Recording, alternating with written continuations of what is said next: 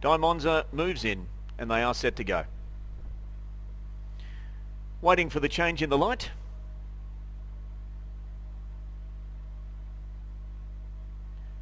There it goes. Gate Spring, they're racing. Not a Dancer bounded out to lead, although challenged on the outside now by Starhawk. Not a Dancer shows the way, though.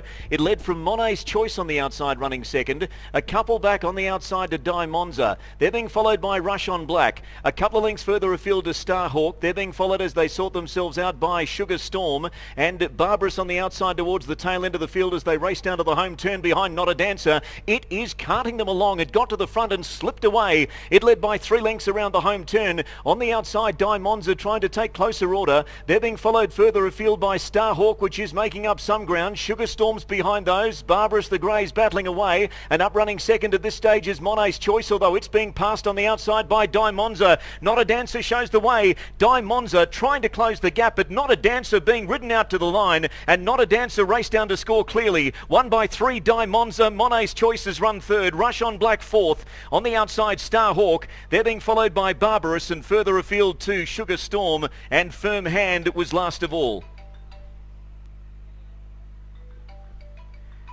53.4 the time recorded by the winner. 53.4 the time recorded by the winner.